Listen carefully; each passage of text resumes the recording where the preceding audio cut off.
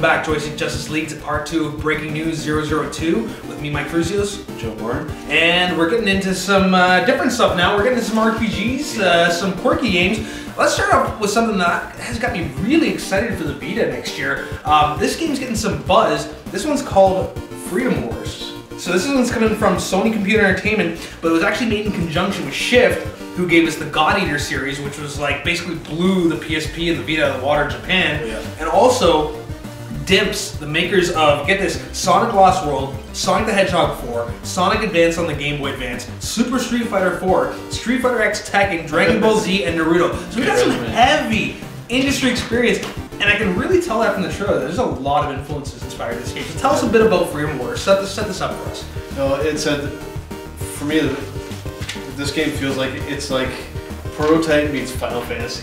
Yeah, nice. That's what I felt, because it's got your Final Fantasy type battles, but you're going up all over the place. I mean, there's a lot of stuff going on in this game. Yeah, because at first you wanted to say, okay, well, this seems like another God Eater or another Monster Hunter. No, but I mean, you've got the platforming, you've got the wall jumping, so it's bringing kind of shades of like Gravity Rush, and also a cool story. Oh, yeah. So this is set in a totalitarian future United Kingdom where basically Big Brother's taken over. You got millions of cameras all over the place. So already the story I can tell is going to be pushing some buttons, and especially in light of all the NSA controversy that's going on these days.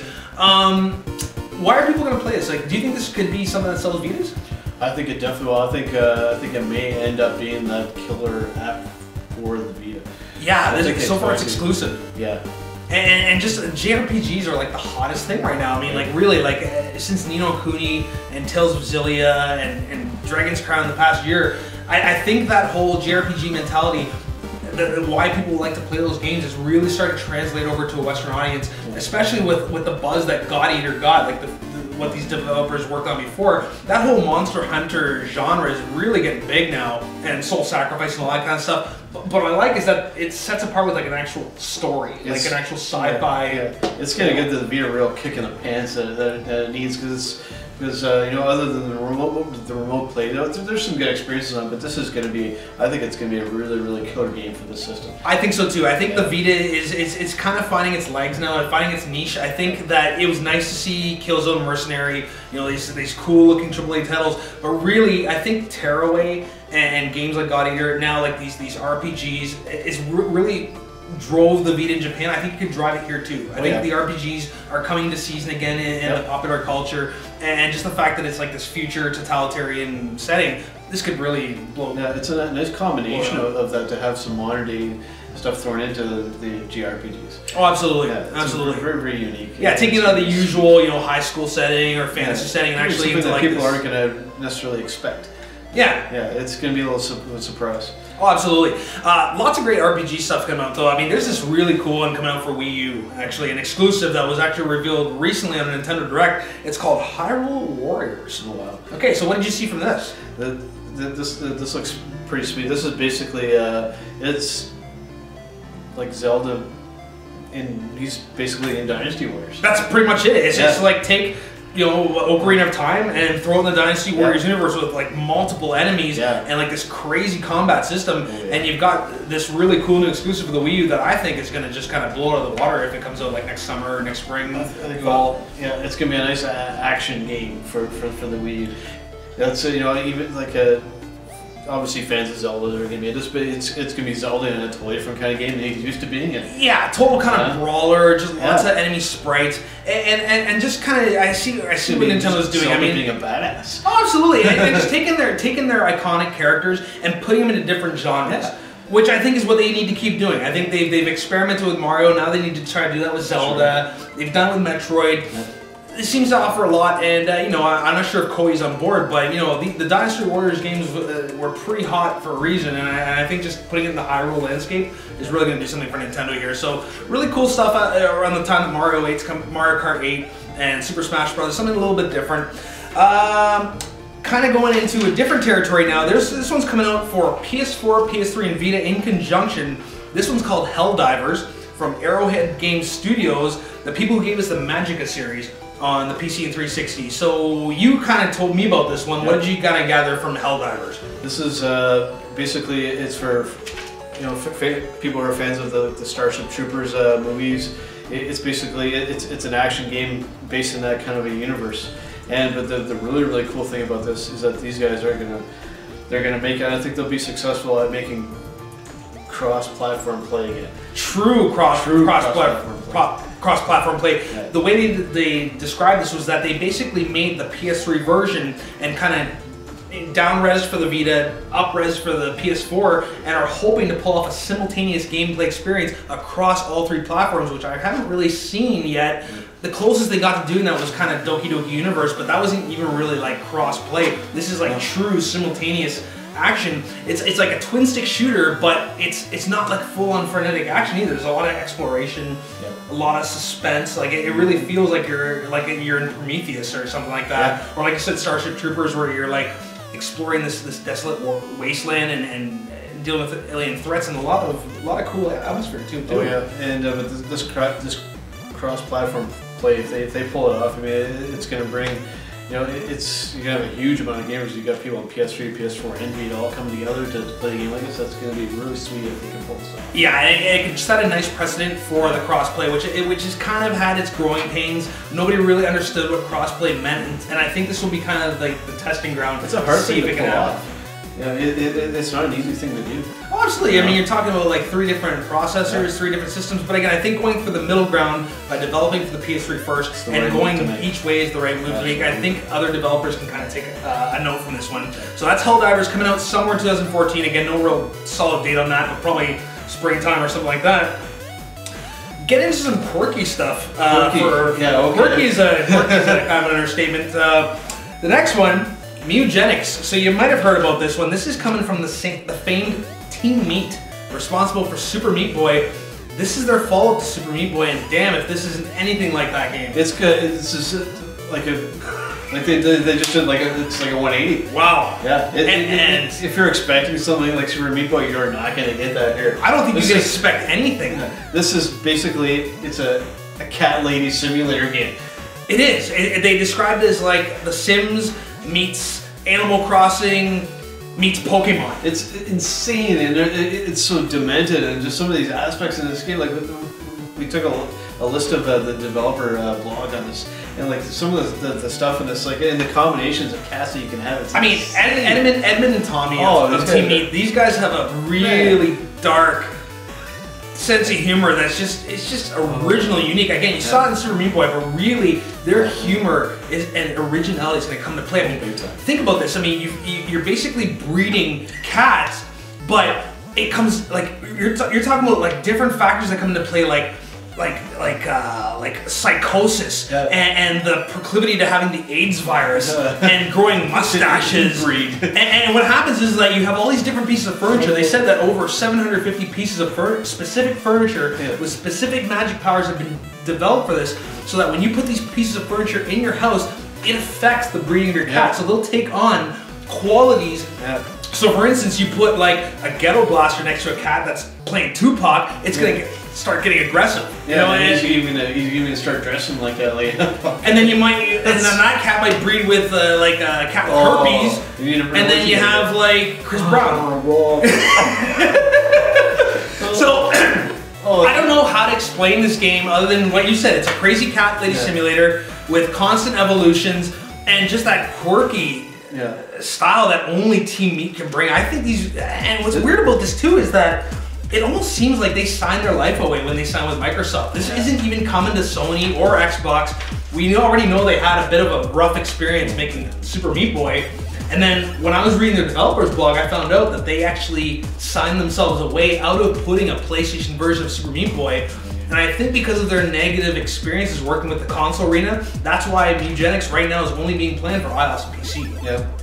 It's it's gonna be a game that I think you're gonna constantly have a smile on your face. Endless replay. I mean, they talked about what was it, like 16 septillion permutations of cats that you can breed in this. You're not gonna get bored playing this game. Not at all. I mean, this is just laughs galore. That's Mew-Genics coming out soon. There's no real date on that one yet, but they haven't ruled out multi-platform yet. I mean, I think they're going to see. I think they're taking a big risk with this one. Oh, absolutely. This is nothing like Super Meat Boy. No. It's not just like Super Meat Boy. I mean, I don't think there's anything out here that even comes close. No, not even. This is. It's almost like its own genre. Original. Absolutely. So that's Mew-Genics coming from Team Meat. Keeping on with the kind of quirky mobile, really pushing the boundaries kind of stuff. Yurwalk. That's coming out from Simogo Games. Actually, it already came out from Simogo Games on iOS. The developers of Device 6, one of the highest rated games of 2013. Yeah. Probably selling iPhones as we speak. So tell us what you've played Yurwalk. I have, yeah. What do you think? It's definitely fit in with the quirky games here. It's a very, very atmospheric, dark, creepy thing, and you are playing on a touchscreen, so you're navigating by swiping across. But it's using parallax effects. You know, it's not just on a single. You know, just looking at just one. It's a new way of using 3D. It's like you're jumping into and out of layers. Yeah, and it's there's so many different kind of touch elements going on here. It's something that it's a short game. Mm-hmm. If you're not gonna whip through it. Like I think they said it's roughly about an hour gameplay. Well, yeah. But it's gonna take you longer than that because you really have to look around and really pay attention to what's going on and the clues and what you have to do. It's actually gonna be it's maybe an hour long game, but it's a very slow and you really have to pay attention. Kind of like Device 6 where you have to really pay attention to what's going on. Yeah. To get the clues to progress on to the next part. Yeah, I mean, for anybody who complains that games hold your hand, this is one of the least hand-holding games I've ever seen. This doesn't tell you anything. You just figure it out. You gotta use your brain. All the clues are purely visual. Like, I mean, there's very little in terms of like a clue indicator. It's not like a text with it's like Device 6, but Device 6 was giving you some visual clues and audio clues, but it was like a text kind of thing. This is kind of almost going the other way, but just purely visual clues. Purely sublime, purely atmospheric, but just Simogo is really pushing the envelope. I mean, these guys are Swedish, and you know, it's no surprise that this is really like the whole crux of this game is dealing with pagan mythology. So this, I can already see the conspiracy theorists, Illuminati theorists, kind of going crazy over this kind of stuff. They said that this game's very dark.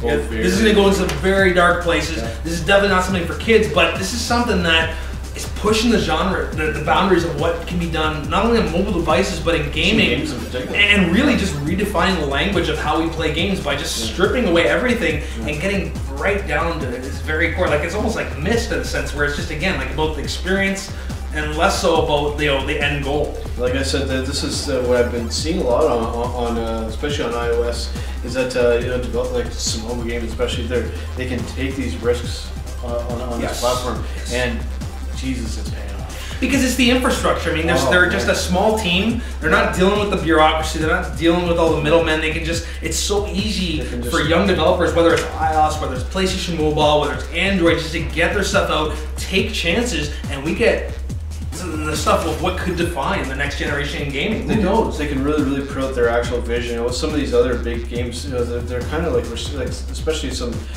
first-party developers, like they're really kind of tied to what they're being told. With these guys, they have that complete freedom to really execute their vision. Absolutely.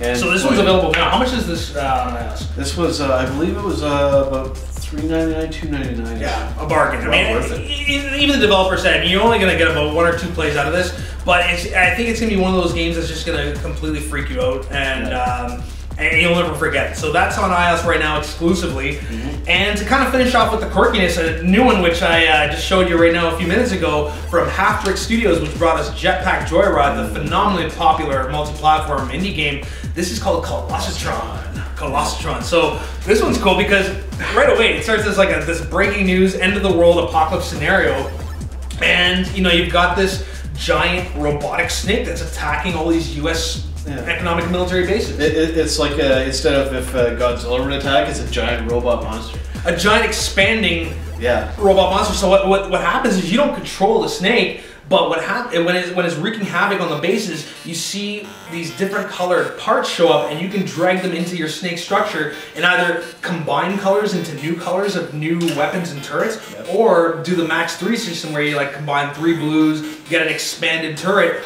But you know, I mean, like this is different from Jetpack Joyride. Do you think this is going to have the same kind of, you know, splash that Jetpack had? I think it will, and you know, to touch briefly on, keep in mind this was a this is a 99-cent game. 99 cents on the iOS store, and what you were saying about that, how you're not really controlling it, but you're adding onto it.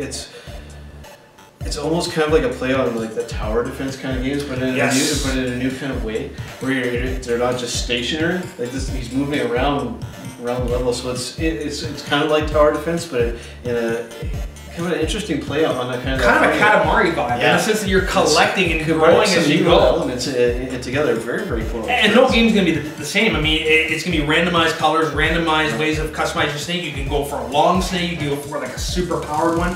But just a lot of fun, just the way that it was designed, that the newscasters constantly commentating on what's going on, the breaking news theme music. You know, it seems like you're watching an actual newsreel of this happening, and it's constantly being commentated, so you feel like this is actually happening. In a very funny, over-the-top kind of way. Oh, absolutely over-the-top. I think Half Brick is going to be one of those ones that's, I think in the next year or two, Half Brick is probably going to do their first AAA console title, because I think like Team Meat and a lot like Simogo, they have some really unique ideas that are good for like bite-sized morsels, but even beyond that, you can spend a good amount of time with this game and just kind of get lost in the possibilities and outcomes of it all. Yeah, this is give them like a little start, and then later on, if they do decide to go to some of the PS4 or something, it's just giving them a starting on to something bigger, I think. Absolutely. I think that this is just kind of the starting of something maybe a little bit bigger.